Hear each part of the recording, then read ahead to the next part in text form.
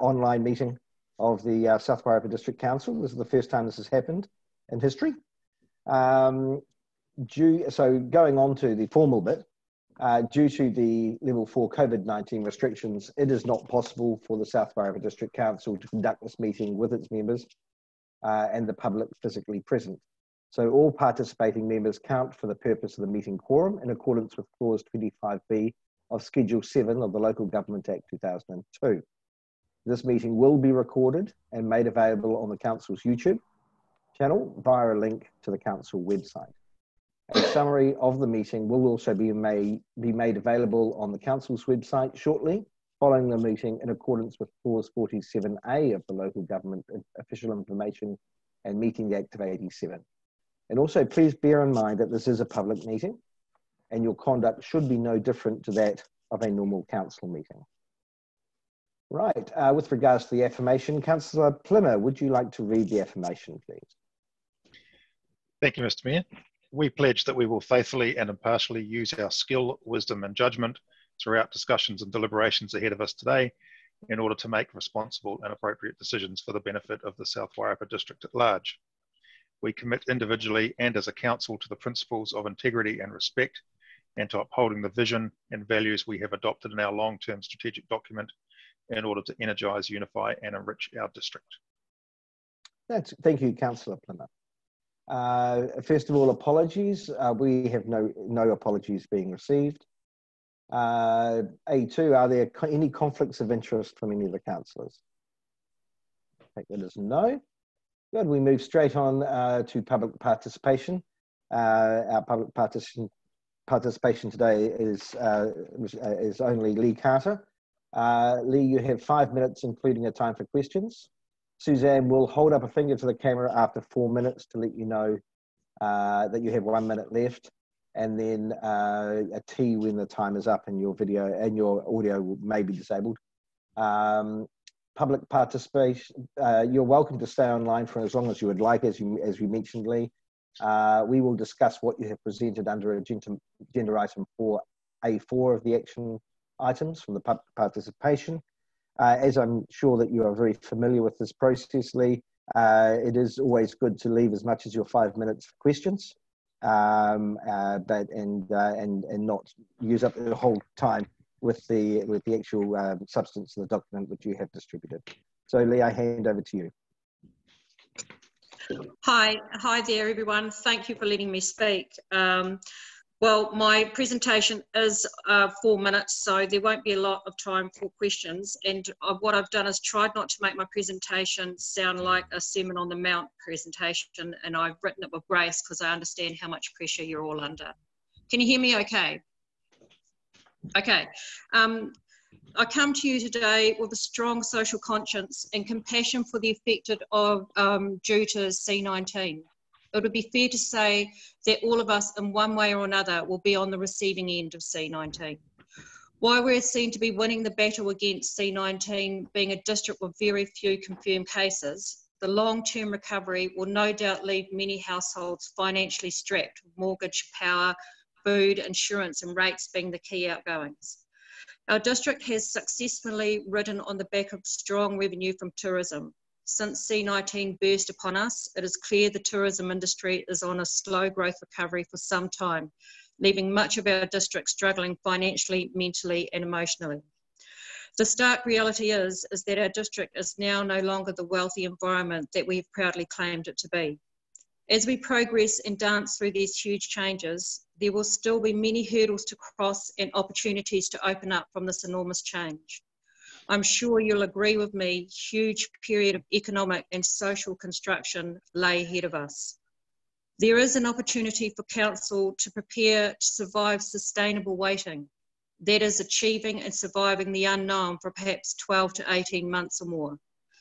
It has never been more important to ensure that every cent and dollar of the ratepayers' money is justified and quantified, e.g. spending for necessity, not for nicety. The government is working hard to sustain a financial relief path for the affected.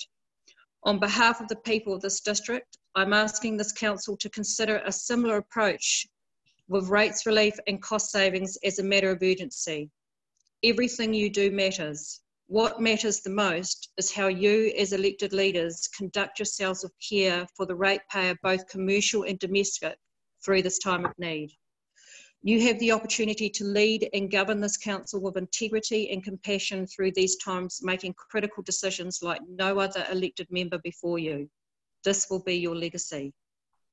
I ask that you move quickly on rates relief. Increasingly, pressures will be mounting as we continue through these uncertain times. I'd like to thank Harry for highlighting rates relief in the recent rates newsletter, but we need to go further. With Section 96 of the Local Government Act in mind, I ask that you immediately waiver the 10% late penalty for the next 2 quarters, including the arrears penalty for rates unpaid as of 30 June 2020. This is to be a given to all ratepayers. The 10% penalty should not be revenue relied upon even under normal circumstances. Adjust the threshold of rates rebate during the recovery period. Urgently review your remissions and postponement of rates policy to include rates relief during an official national crisis, such as a national pandemic and the likes of. For the last quarter of the current financial year, under these rating policies, it may be possible to remit or postpone all or part of the rates payable in some rating units. I ask that you urgently investigate this option. Please communicate your decision on rates relief on the council homepage. I noticed this morning there is nothing there relating to any current call of rates relief. Over the next 6 to 12 months, complete cost savings analysis through all aspects of council. Undertake a business as usual transformation to operate in the unknown for at least 12 to 18 months. Forecast lockdown bottom. What would that look like, and how would that be managed with many unknowns that are yet to surface? Continuing to believe that you can operate as you always have is not an option in this new environment. And lastly, consider core functions to be a main objective for the next 12 to 18 months. Thank you very much. Thank you, Lee. How are we going for time, Suzanne? If you could just possibly give me a 40 seconds. 40 seconds. We'll make this quick then. Now, I'll open this up for questions. I have a first question as well, though, if I may. Yes. Councillors, you're proposing a 10%, we waive the 10% late penalty and the threshold for all ratepayers, even those that may be able to pay without suffering or pain. Did you, in your submission, when preparing your submission, assess the financial impact of this suggestion? Yes and no, and I think that's something that really needs to lay back in your core, because I understand the pressures that you're undergoing. So really, at the end of the day, it's really up to you around how you want to manage through this, I suppose. It's a hard one, I know, Alex, and it's going to be hard on both sides, but there must be somewhere where we can come to some kind of balance on how that may play out with people who can pay. I believe people who can pay will pay, Alex. They won't be late. My direction is really merely for the people who are struggling, and that will play out as we go through recovery as well. Cool. Time is up now. Does any councillor have anything else they wish to ask Lee? We will discuss this, of course, during the main body. Alice, do you have a question? I think this will unfortunately be the only one we've got time for. Yeah, hi Lee, thanks for that. I took all those notes through. Just one question, one part that you raised. You talked about analysing core functions. Like, I'm new on the council, and and you've probably got more experience in this than me. There is very little fat in the system anyway. So I'm just wondering what you think the council does that isn't core function at this stage. A couple of things. I think we need to put personal agenda projects on hold, and I talk about projects that may relate to items that aren't sitting in water, roading, and the key, infrastructure. I don't want to pick holes in things, but we need to really just put aside things like sports and town halls and recreation, just in the meantime, not forever, but just over the next year, we really need to focus on core functions till we understand where, that's why I say we need to understand where the bottom line of lockdown is going to leave us. I would also question too, just quickly, how much money you're going to be giving to people. And I know that last year, I think we gave around $176,000 out to people who were, oh, actually, I'm getting into annual plan stuff, sorry, but that area needs to be capped probably for the next year. Thank you, Lee. I hope that makes sense. Yeah, I'm sure more information will be made available to you once the consultation documents comes out, and I'm sure most of your concerns you've raised today are going to be addressed anyway. Thank you very much. Thank you. Thank you. Right. So now we're moving on. Then we get into the guts of the meeting today. So we move on to item B1, which is the adoption of the 2021 Annual Plan Supporting Information and Consultation Document. Item 1, do I have someone move that we receive the adoption of the 2021 Annual Plan Supporting Information and Consultation Document? Brian Jepson, and seconded by Pip as well. Thank you for joining us, Ross. It's good to see your smiley face. All those in favour, please say aye. Aye. Yes, you will have to unmute yourself, I'm sorry. Yeah, I'll tell you. Aye. Okay, Ross. All those against? Aye. The motion is carried. Who's got a phone ringing in the background there? Okay, so now we're going to move on to this. So prior to me handing over to Mr. Wilson, let me overview the document that has been tabled and how it has come about. There's quite a long preamble from me in that. However, I'm going to say that over the past 6 months, we have been aware of areas where underinvestment has led to a less than ideal council capacity and delivery. Additionally, where rates have not increased to allow these deficiencies to be addressed, and pre-COVID analysis was pointing to an over 11% rates rise to bring the council into what I would consider an acceptable level of delivery of services. This plan, but our landscape has changed considerably in the last 2 months, and your council recognises and understands the pressures on its residents in an uncertain environment. This plan will continue with our water and wastewater upgrades, our increasing our capabilities, our resolution of Greyhound sports issues, and our support to the communities. None of these are personal agenda items. We will continue to improve our roads, our pensioner housing, and our cycleways. And we will continue to employ and engage local people and businesses without retrenching and damaging our economy further. We have reduced our proposed rates rise to a very minor amount, with an increase in borrowing to accommodate the shortfall. What we will put forward to the public, I trust you will agree, is a balanced, reasonable response to these pressures, without continuing to neglect our responsibilities and still advancing infrastructure investment. Please also bear in mind that this is not a resolution. This is merely presenting to the public a plan for them to comment on via the consultation process. Full democratic processes on seeking comment from the public will go ahead, and the public's opinion will be taken into account. Now, I'd like to invite Mr. Wilson to provide us with an outline of what we're considering today. Mr. Wilson. Thank you, Mr. Mayor. Without reiterating and restating what you're doing, this is a plan for consultation.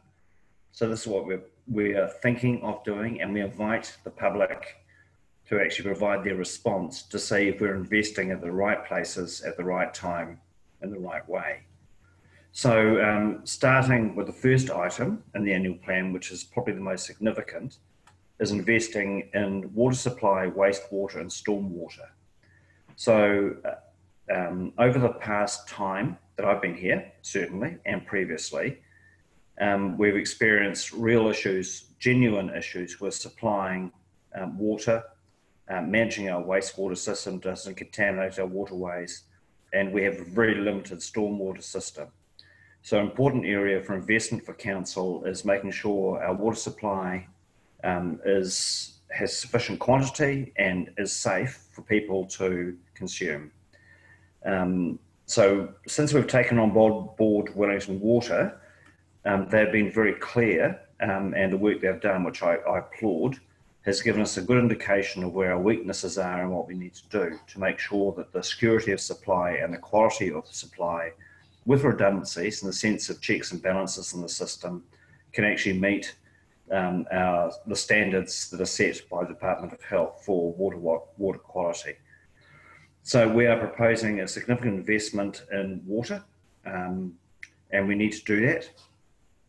So critical to this is actually making sure that we have secondary systems. So we have not just a primary system, but a secondary treatment option that actually makes sure the checks and balances are in place to ensure safe water supply. So that includes ultraviolet disinfection, filtration equipment, and the plan specifies when and where in this year, as remember it's an annual plan as opposed to a long-term plan, we need to invest. The second aspect in that is also thinking about the amount of water, the quantity of water that we have to support our towns and our community. So we want to invest in water resilience. There's a major project going on across the region to make sure we understand where our water supplies are, particularly in terms of groundwater, so we can make prudent investment decisions.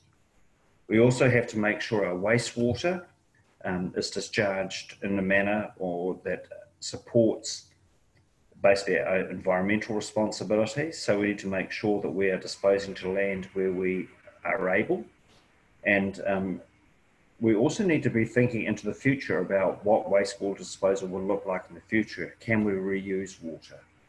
So there's some things we need to think about for the long-term plan, not just the annual plan. We also need to think in that context about water races. So water races are a unique feature of this part of the community. They were established in the late 1800s, in terms of supporting stock water supply, and environmental standards have changed.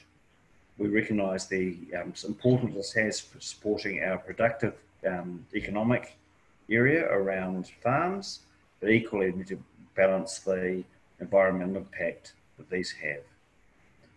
Stormwater, we do not have a significant stormwater network, but we do have hotspots, and we need to make sure we're investing in those. So moving on, next is around a community ourselves, the people. So one thing's about what people need to survive. The second is about making sure the community is able to live and enjoy in this wonderful place. So we need to look at community and recreation. We proposed last year a trial around swimming pool hours.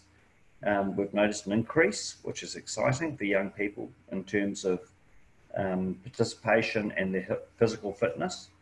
And so we're looking at another trial for another year to see if that would work. But there is an increased cost for doing that, and so we need to weigh that up. Probably the most significant thing we need to think about is how we balance across our respective 3 towns and our communities the balance of space that is available for sport and recreation. And so we've done some analysis in the last year around how the amount of physical space and green space and indoor facilities are available to our respective towns. Greytown has limited space and is growing, as are all our towns. But Greytown has had the benefit of a trust that has invested over time in those areas. The trust has had to think about its fiduciary duty and think about where it invests to reflect not just the sports and recreation, but across all the 4 well-beings. And it has made calls to make sure that it has sufficient capital to invest in operating accounts, to invest in community groups and support. And our analysis has shown that we've underinvested as a council, irrespective of the level of green space, in Greytown. So we're recommending, and going out for consultation, which will come out a bit later in this report, Karen will talk to about the reasoning for. We need to invest more in green space in Greytown. So this is a challenge of which town has the most. It is literally a challenge of making sure we get the right balance between the three towns and our rural community for access to sports for the young people and older people respectively. And so we'll come to that later in the meeting. The next area is around land transport. So we all recognise the importance of people moving to and from their places of work, where they live and how they recreate.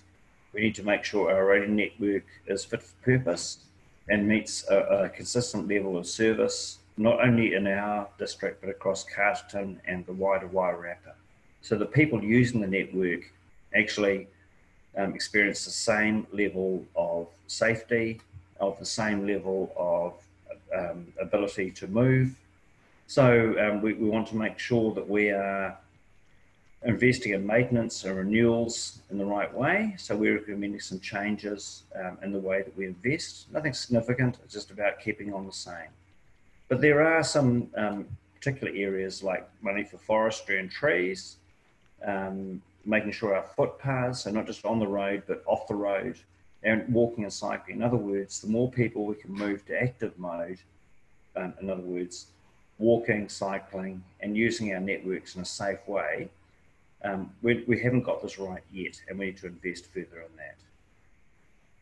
Waste is the next key area, and it's something that's very topical now, particularly in the COVID-19, which draws it into sharp relief, where people have experienced the struggle to actually dispose of waste in the way they would like, particularly in rural and livestock blocks. So there's two answers. You can make sure that you provide more supply. In other words, people can drop off what they like, or you can minimise it. Of course, we want to minimise it. You know, waste has a great carbon footprint, and we need to make sure that we're minimising the amount of waste that we can invest, that we have to invest for. So the more that people minimise the amount of waste that goes to landfill, the more that we're able to save in terms of cost to ratepayers. We also have responsibilities under the Resource Management Act to plan prudently for growth and make sure that some of the challenges that people face where they choose to live are being managed. So we have, first of all, our district plan, and we need to invest in our district plan to make sure that some of the opportunities and or the restrictions don't place people and their important investment decisions at risk. So for instance, if people are investing in coastal properties in an area where there's inundation for sea level rise, we would want to discourage that. So people are not making decisions without the information that supports some of those decisions. Equally, we need to plan for growth about where our towns and communities grow. So we need to be thinking about our spatial plan, which is a significant opportunity for people to provide feedback about where they think growth should work and where it shouldn't be. We also have a wonderful opportunity with Dark Sky Reserve, which would change the face of our tourism industry, which actually takes it not just from summer tourism in the peaks to actually making sure that there's winter tourism, and actually allowing a lot of our businesses to ensure that they are able to operate not only in the summer but in winter. And part of that is making sure that the lighting that affects our dark sky is managed. The final area that we want to invest is actually building capability within the council itself. Our council, unfortunately, has underinvested in its staff capability and capacity. And we need to make sure that all the areas like systems and processes, our staffing, our accommodation for people is at a standard, not a gold standard. It's literally like a Toyota, but just literally making sure that we have the right people in the right place to do the right things. One of the things that the COVID-19 shutdown has sharpened to higher relief is our ability to work remotely. we were way behind the 8 ball in terms of systems. We still rely on people actually having to pop into the office to pick up paper files. In this modern day of technology, we should not have to do that. So making sure we're investing in the right places to do the things that we need to do in a way that actually supports our community is really important. By contrast, a number of councils around New Zealand, in fact the majority, have been able to keep some of those non-essential services going. We haven't been able to, and of course that impacts on our building industry, our construction industry, and people who want to invest here, which is really important. The final thing that Alex and Mr. Mayor had mentioned is the affordability, which we've balanced. So yes, we need to make sure we're providing services, and we need to make sure we're doing the right thing, but also we're recognising the affordability and risks that places on people in our area. Hence, we intend to make sure that we're covering our income and our revenue. And so the costs to council are significant to try and lift the services we need to provide for you as ratepayers in terms of water, roading and so forth. These are not costs to council itself. There's a cost in providing the service, but of course there need to be staff to support that, and systems and processes. Hence we are, as the Mayor alluded to, supporting using our balance sheet as a bit like a mortgage, is making sure that our mortgage, which fortunately is very low and with the lowest level of repayment, we can use to make sure that it doesn't impact significantly on our ratepayers. So we are proposing to provide services in a way that doesn't impact. So even though the Mayor intimated there was a 2.45 rate increase as an average and the dollar value of that rates, I want to note that on average for residential versus rural properties, that average tends to, for a residential property, it'll be a 3.32, which is $2 impact. And for rural properties, which we need to make sure that we're supporting in terms of our rural economy, it's just over 1%. So people that are providing our primary production and supporting our economy and balancing out our rating impacts, we're recognising that as well. It's not just buried in average. So that's a summary of the things that we are proposing and asking people to give us our feedback about. There are also things like our fees and charges. So we need to make sure that we're keeping up with our fees and charges for buildings and for land use consents and all the activity that we're doing.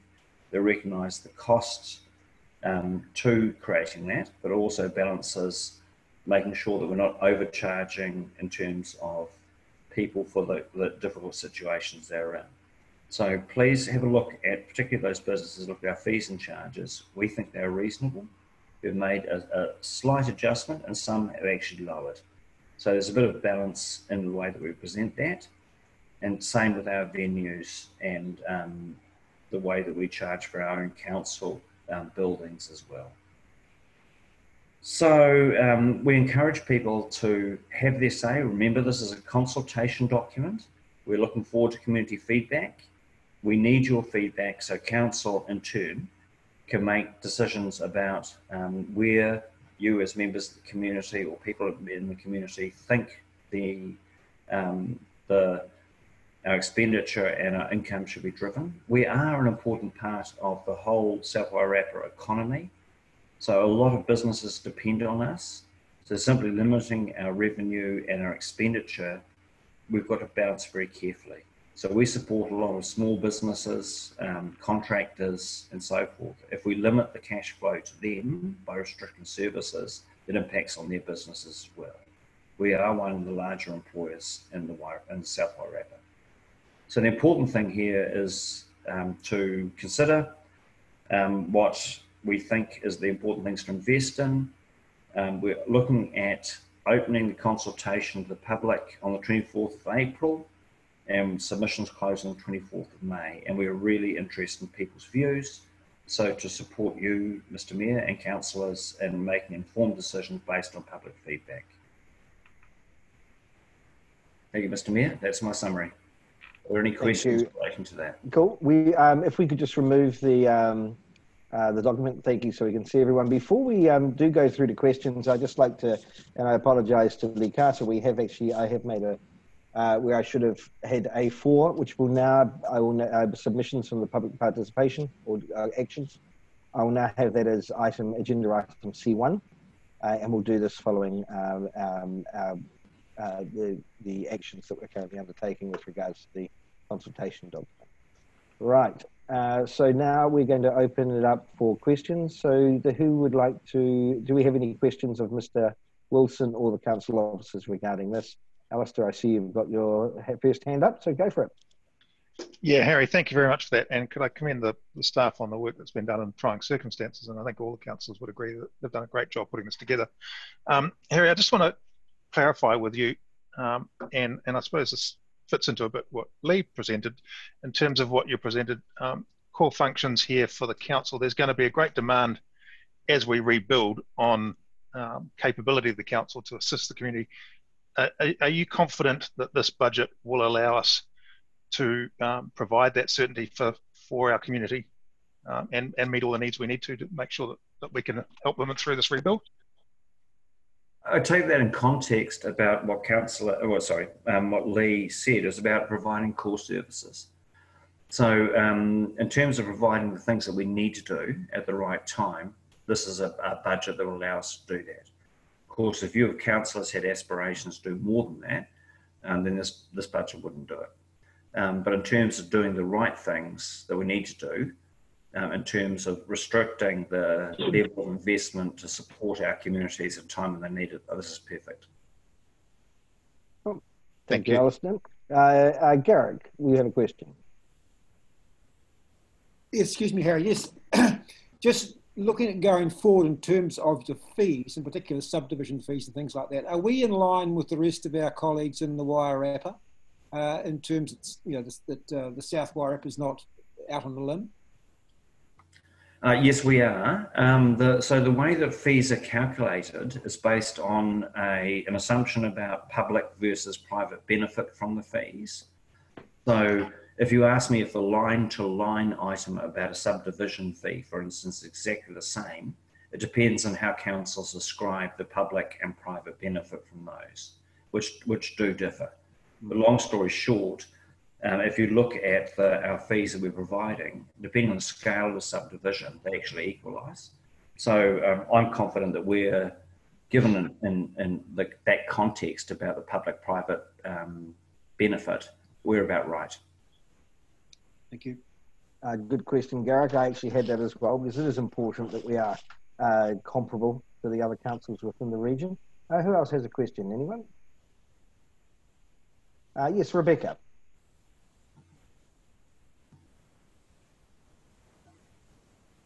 Apologies, I'm working across two devices. Thanks, Mayor Bain. I just wanted to reflect very briefly, going back to the discussion topic number 1, with proposed legislative changes in terms of the NES environmental standards and with proposed drinking water legislation. Are we proposing to do enough at the moment? Are we going to have sufficient funds there to do exactly what's required, or is it just going to be the minimum? I'm hoping we make a step change. So remember, this is an annual plan. So the long-term plan will give us the context to actually decide where we set the threshold and what we invest and what we do. I think the decision that you as a council made earlier about Featherston wastewater and the opportunity to rethink the level of treatment that we provide for wastewater discharge is a good context to say that we want to go beyond what is set as a minimum. So we're definitely in the place of trying to make sure that we're future-proofing our investment. Thank you. I just wanted to make sure. Councillor Jepson. Yeah, thank you for that, Harry, and thanks to the staff too. This document's very good. There's just one thing. I mean, we don't know where this COVID is going to lead to, and I'm just a little bit concerned. Is there any flexibility in this if the proverbial hits the fan and things get a lot worse than what we were anticipating? Yes, so there's a couple of sides to that. I suppose the first is it depends on how the economy recovers. And so I don't want to be, I can be Pollyanna or of a pessimist, and we have to work that through. Remember, there's a whole lot of local government that's looking at where this could land and what it could mean, and we and staff are watching with bated breath what's happening across the country. The Wairarapa is in a pretty good place, and we have to be mindful of that. So we have a number of really strong advantages in the economy. The first is obviously our primary production. So the government is signalling terms of trade, overseas trade, balance of trade, that primary production is crucial to New Zealand's support. We're a food cradle, it's really important. Secondly, winery and the associated benefits from that flow is really good. Tourism is the area that will hit hard, but I suspect that Martinborough, Greytown and Featherston could benefit from an influx of domestic tourism, which is the way it's going. So long story short, yes, there may be some short-term impacts, but if there's any economy that's well balanced to actually recover fast, I suspect our economy is just that. We have a large population of Wellington, an urban centre. People are going to want to move out of COVID-19 and explore the world around them, as they have done in the past, but I think even more so. So in answer to your question, Councillor Jepson, I think one, we need to be pessimistic in our view, but optimistic in our aspiration. Yep. Thank you. Well said. Thank you very much, Harry.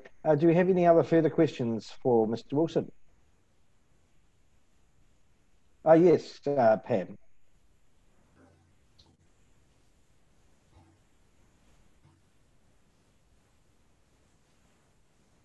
Just unmute myself. I agree with the others that this is a very well set out document, and it covers, I think, a lot of the basics, and it's certainly going to provide the community with the opportunity to give feedback on all aspects of it. Just one thing I noted in the key dates is that we have a council meeting set down for the 10th of June. Are we going to be able to do the hearings and submissions on the same day as the council meeting, or that got something in motion already to fix those? No, you're absolutely correct. That time frame we are juggling to get it back in step. Thank you, Pam. Superb. Well spotted. Thanks. I think, Harry, are we looking at doing a change to earlier in June for that council meeting? Yes. Yeah. But well spotted, Pam.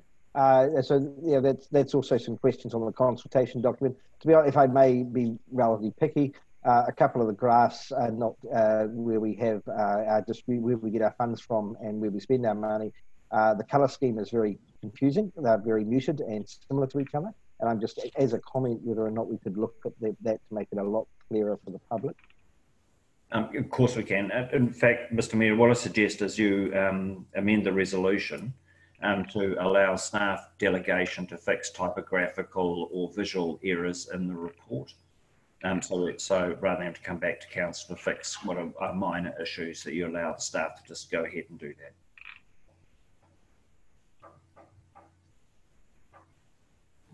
Do we have anything further questions? Councillor Hay. Thank you, Harry. I think it's an exceptionally well balanced and thoughtful annual plan document, and I'd just like to again congratulate everybody who's contributed. I've just got a super minor thing in section 3. It should read the Wairarapa Trails Action Group. just a really minor detail.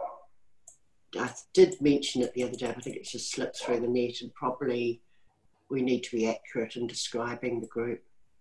Look, in the hurry that we've done this, I'm sure that the major points we're trying to make are right, but there will be minor typographical issues, and that's my comment to the Mayor, is that if you've got those kind of issues, send them through to us and we'll just make sure that we get them right. Yeah, okay. Depending on a delegation, of course, otherwise we'll have to come to a fallback council committee meeting so you can change a couple of words.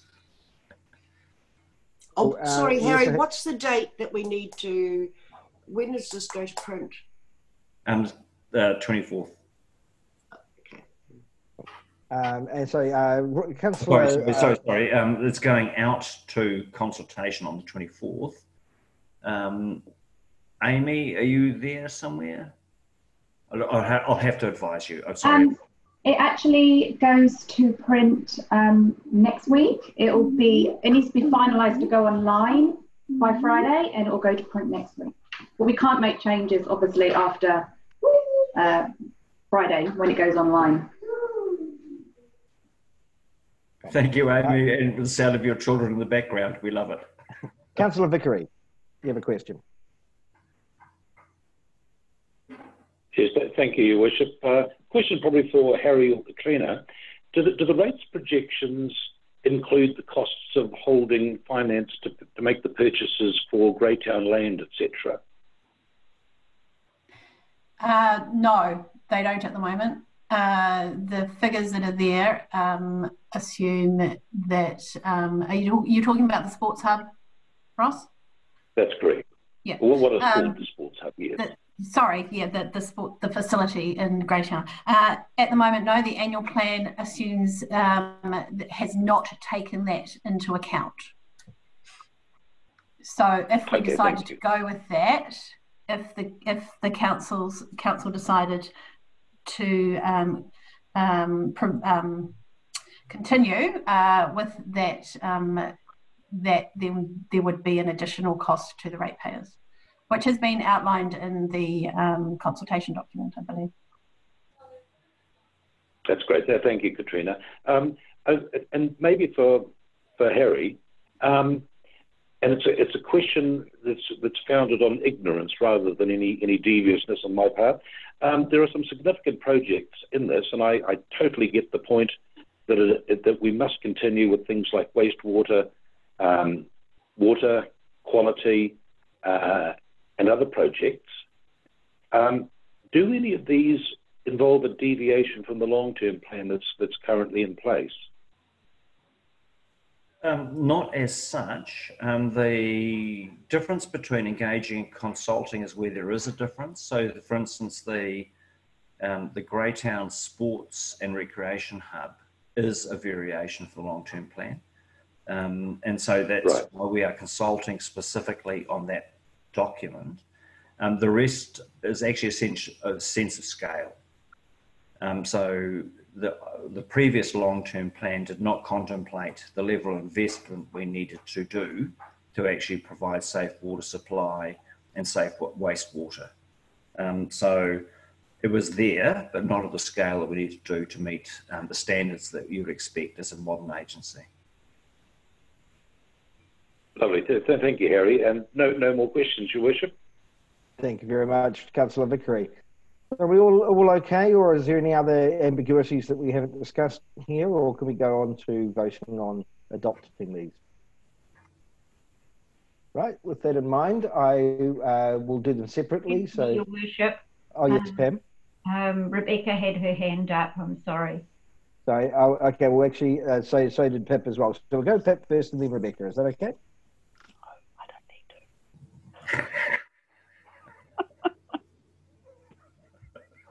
to. Councillor Maynard. I just wanted to check some of the things that were raised by Mrs. Carter was with regards to looking at the penalty freeze and things like that.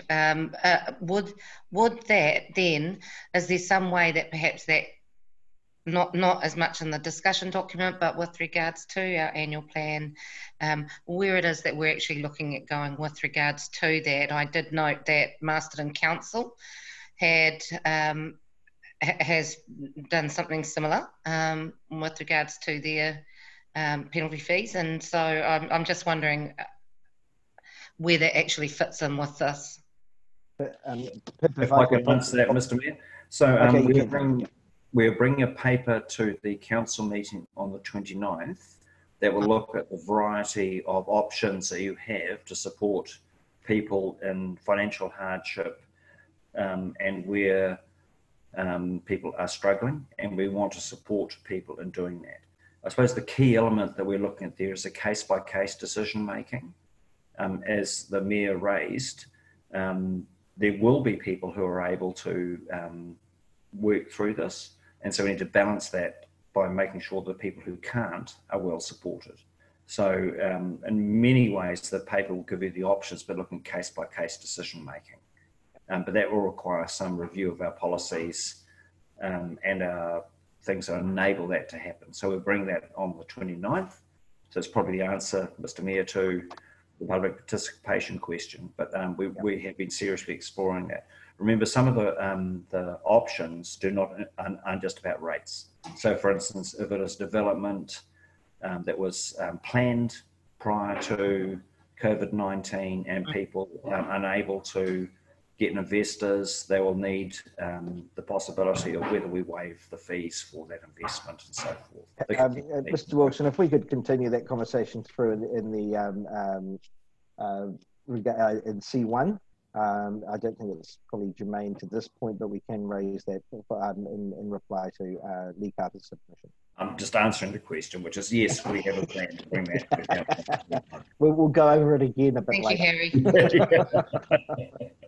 All right, do we have any other further questions, councillors?